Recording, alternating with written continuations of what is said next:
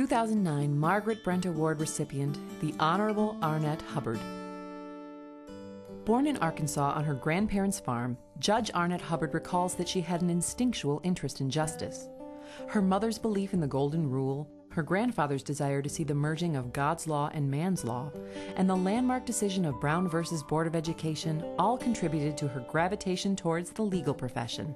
Judge Hubbard began her career in 1969 as an attorney for the Lawyers' Committee for Civil Rights under law. While her career progressed to private practice and eventually the bench, her passion for civil rights, particularly voting rights, continued throughout her career. She served as the only female member of the Chicago Board of Election Commissioners for 8 years. During her tenure, she ensured greater access to the voting process through aggressive voter recruitment programs and Desert Fax, a program to deliver absentee ballots to overseas military personnel. In 1992, she was elected president of the Association of Election Commissioners of Illinois, and 2 years later served as an official monitor in an American delegation to observe the first South African election conducted after apartheid was abolished. She was also a member of the United States Presidential Observer Delegation to the historic 1995 elections in Haiti, and was appointed as a judge in the Circuit Court of Cook County in the Law Jury Division in 1997. Elected the following year by 85% of voters and retained in 2004, Judge Hubbard continues to serve on the bench.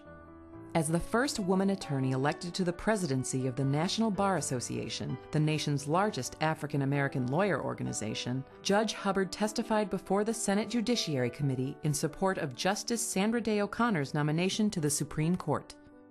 In one instance, the organization prepared to send a delegation to meet with the Secretary of State and other officials at the White House.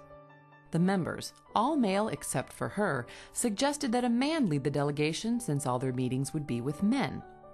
She queried whether they should also hire a white man to lead the team since all the government officials would be white. In the end, Arnette Hubbard led that delegation to Washington.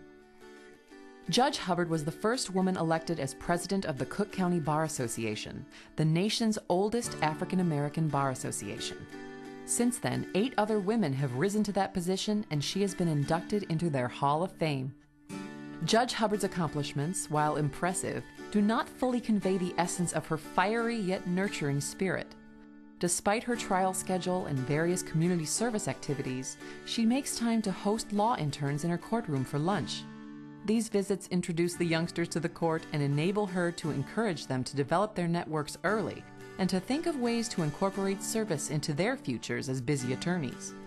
Judge Hubbard uses the vast network she has developed to help women attorneys, as she has said, find ways around, over, or through the hurdles in their careers. She also makes time to speak to students at her alma maters, Southern Illinois University and John Marshall Law School. Citing her appreciation for the advancement of the democratic principles of our system of law, Judge Hubbard helped form the Illinois Commission on the 50th anniversary of Brown versus Board of Education, and hopes its vision will endure to see Brown at 100.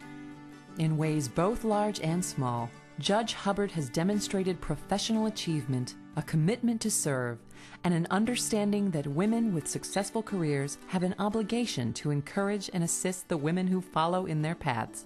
In recognition of her unwavering devotion to the rule of law and the women who practice, the ABA Commission on Women in the Profession is proud to present its 2009 Margaret Brent Women Lawyers of Achievement Award to the Honorable Arnette Hubbard.